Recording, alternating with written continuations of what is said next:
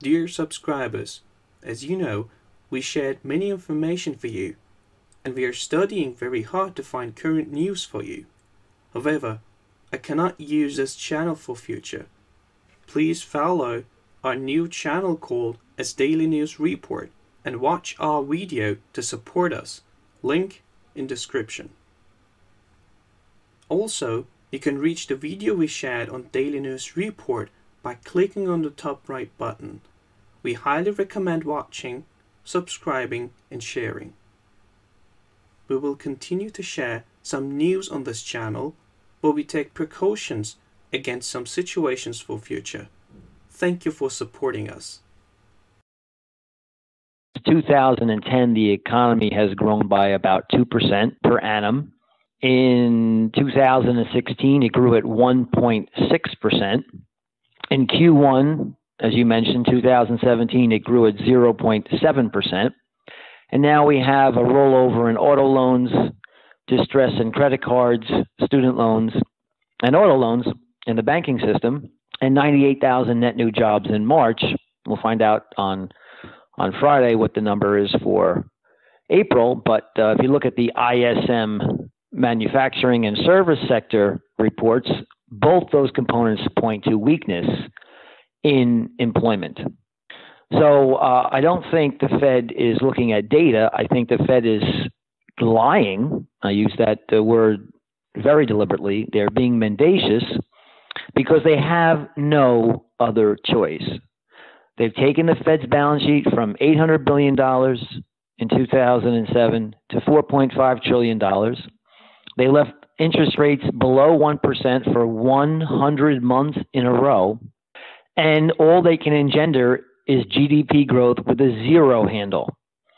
So if they came out and said, well, we really don't want to hike rates anymore, the economy looks a little wobbly over here, we got to start thinking about reducing interest rates, there would be absolute panic in Wall Street.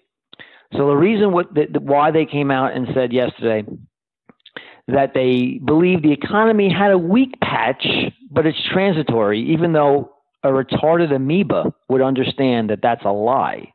We've had 8 years of weak patches. It's not a patch. This is something that is pervasive. It is something that's permanent. The economy is debt disabled and asset bubble ridden, and it's due to the hollowing out of the middle class by the Federal Reserve. So it is not transitory. The Fed has to pretend it is and hope and pray that the economy turns around. But I can tell you, I believe, unfortunately, it will not until we have a massive deleveraging in the economy and we pare down these asset bubbles to a level that can be sustained by the free market. When they meet in June, do you think at that point they will raise the interest rates once again, or do you think they'll just keep them steady or maybe even decrease them? Well, I don't think they're going to decrease them. You have to ask me closer to June. I think they want to raise rates in June. I think they're planning to raise rates in June, but the data probably won't allow them to raise rates in June. If we have a bad non-farm payroll print, and if we have another quarter that looks like Q1, there isn't a chance they can raise interest rates. Now, they won't raise interest rates in June if that's the case, but they will still come out and tell the investing public that the economic growth trajectory is positive and that everything's on track, because there's nothing else they can do. If the economy rolls over now, and I have every reason to believe it will, you look at a massive distress now that's starting to unravel in China, and China was responsible for 30% of all global growth since 2007. Everybody's talking about this huge turnaround in earnings growth that we've seen. We haven't seen any growth, any real growth in earnings for the past 3 years. The stock market is up. The S&P 500 is up 30%, but the actual level of EPS, the level of S&P 500 earnings per share, hasn't really changed in the past 3 years.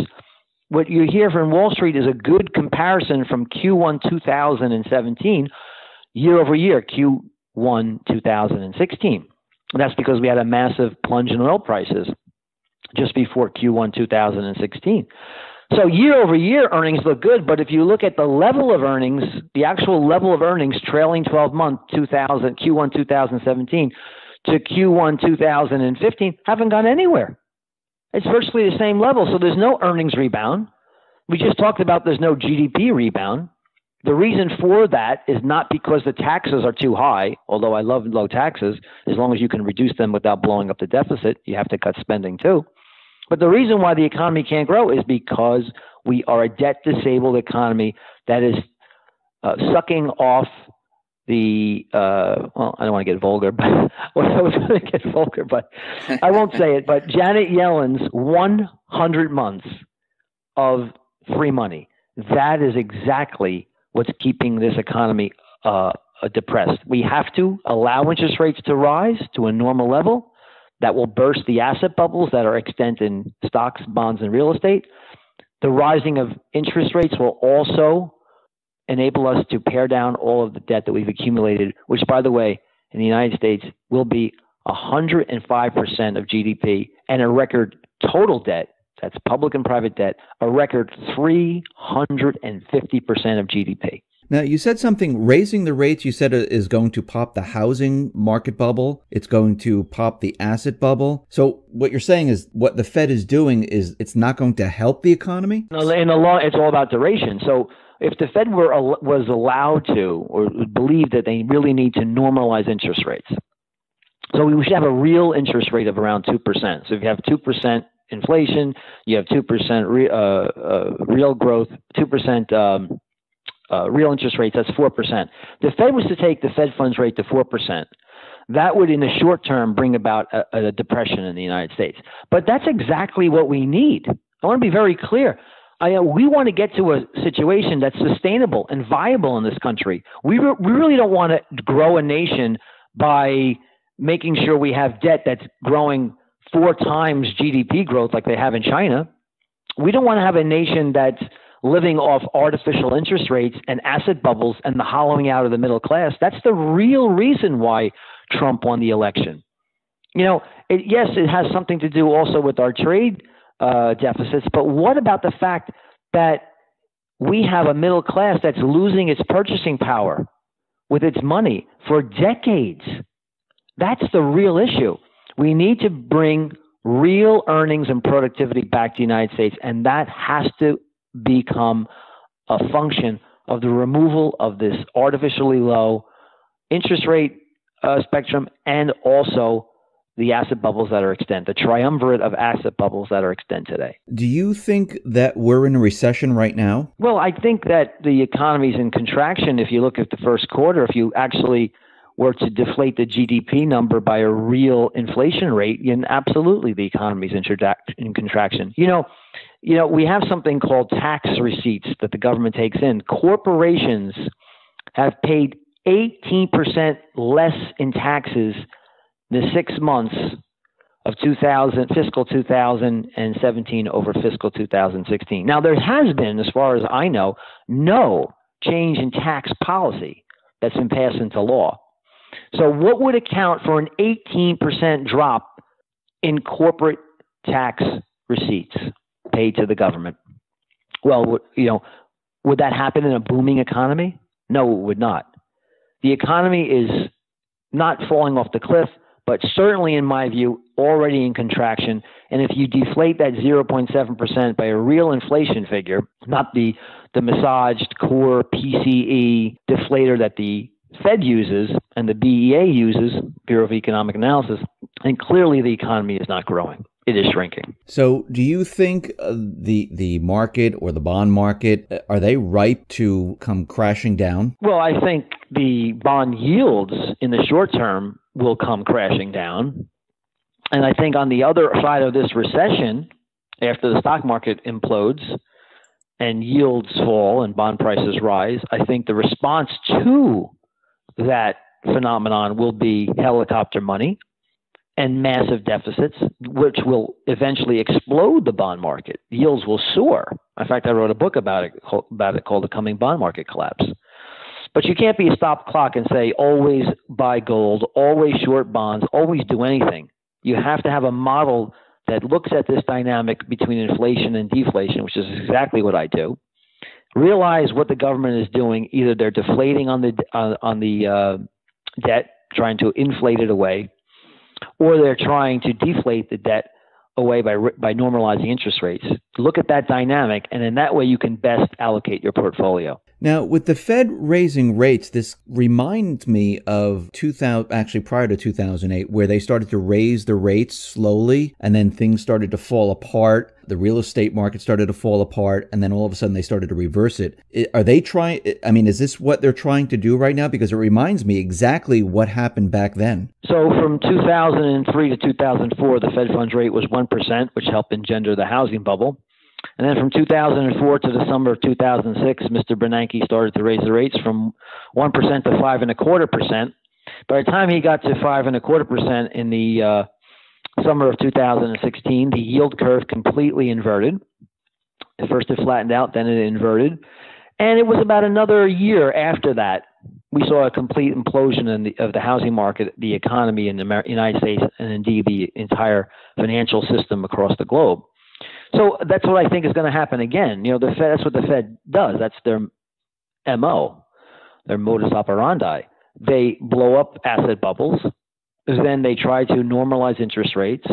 They realize they can't do that because of the massive amount of debt accumulation, and nothing compares to that in history like we have today. So when they took rates from 5.25 back to zero, or to zero, not even back to zero, the record low interest rates reached zero by the end of 2008. And again, they've been below 1% or below for 100 months. They were only 1% for 12 months that led to the crisis, the financial crisis. Now they're 1% or less for 100 months. So this coming crisis will be engendered by a incredible increase, a massive increase in global debt. You can throw China, Japan, and Europe. We have a sovereign debt bubble like we've never seen before. And since you have a sovereign debt bubble, you know, all assets are geared off that risk-free rate of return. So you have bubbles in equities across the globe, in bonds, and in real estate. And they are the product of a huge increase of leverage. And that's why interest rates can never normalize.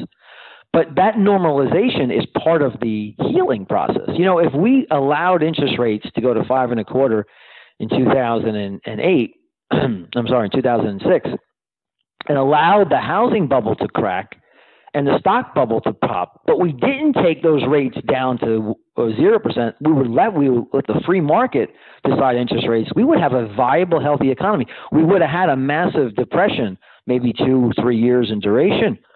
But then we would have stable interest rates, a stable currency, stable taxes, stable inflation. All those things would have been, and growing real wages, and no asset bubbles. We see the rise in rates is the market's way of fixing the problem, but that's not being allowed right now.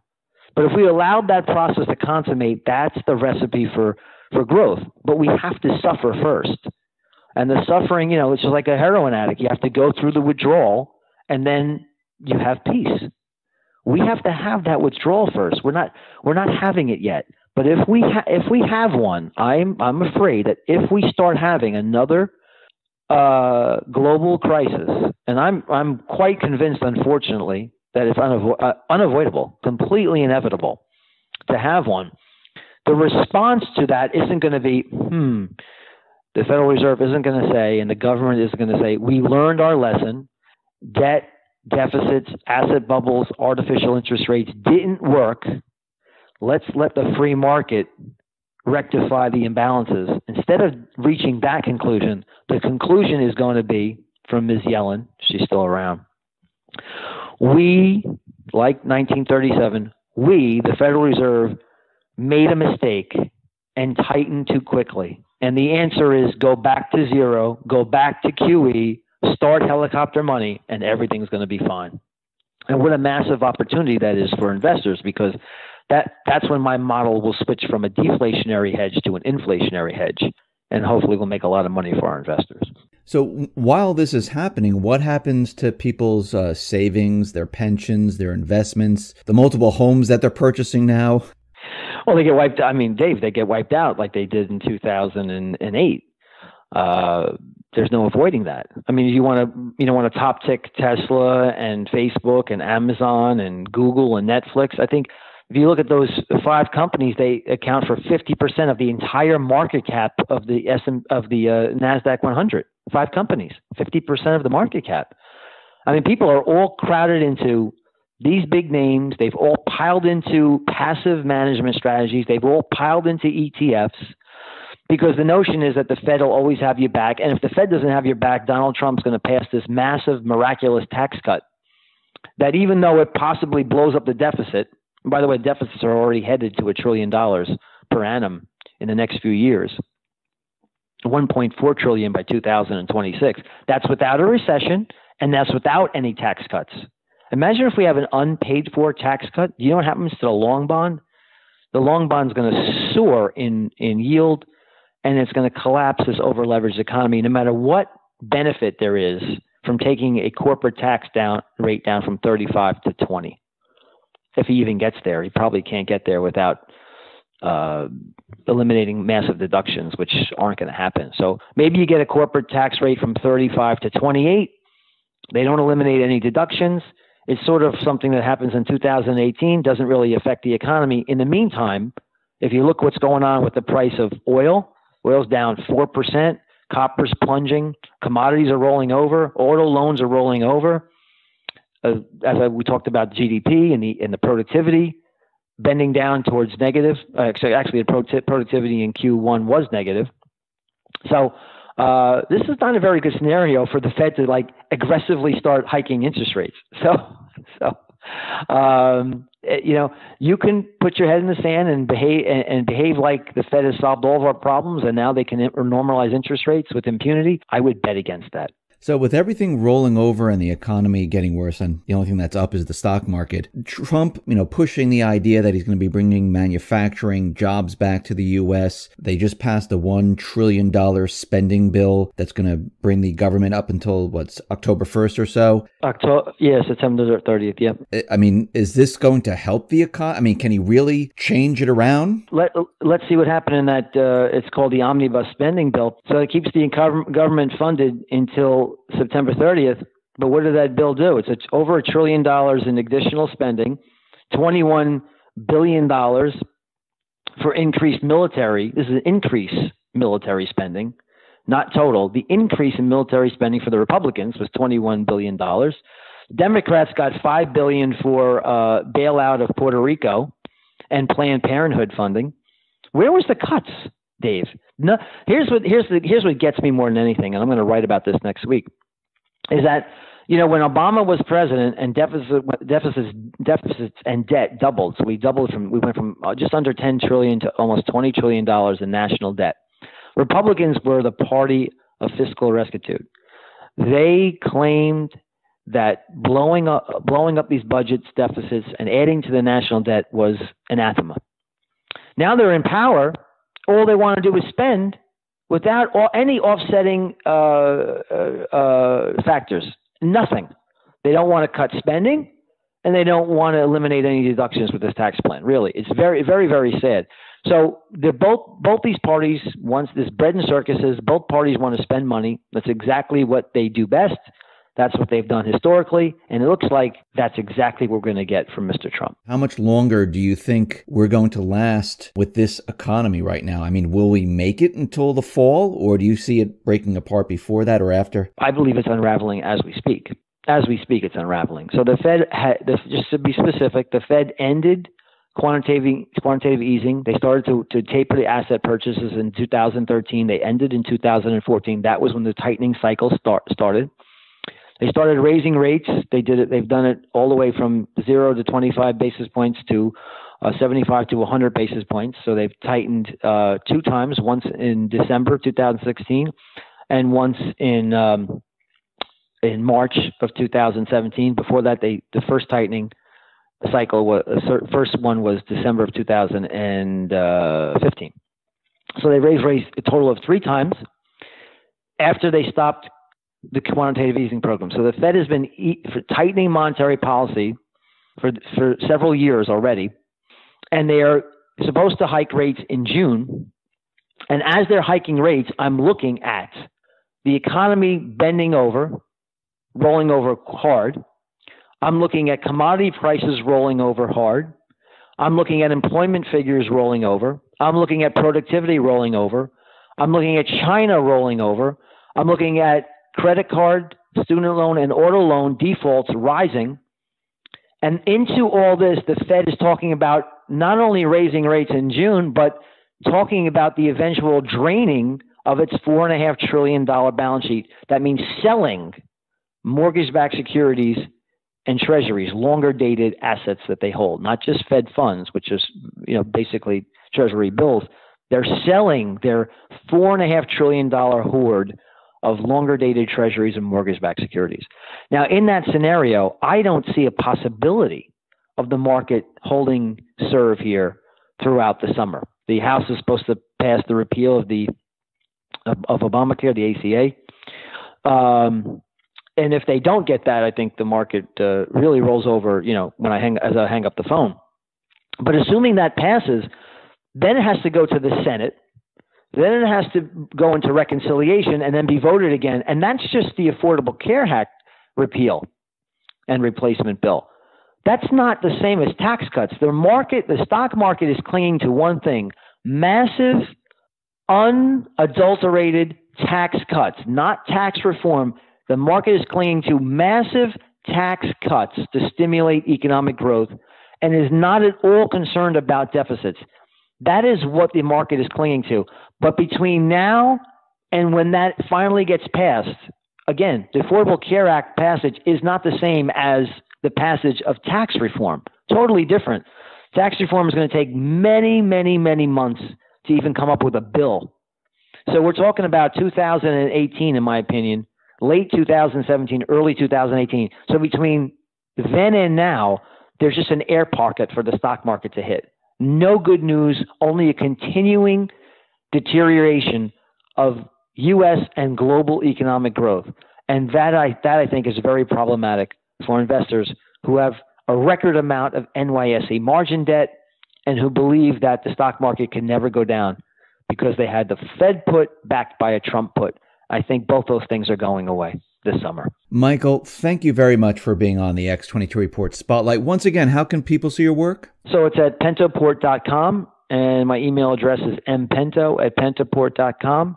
And the phone number here for the office is 732-772-9500. Okay, thank you very much for being on the Spotlight. I really appreciate it. Thank you.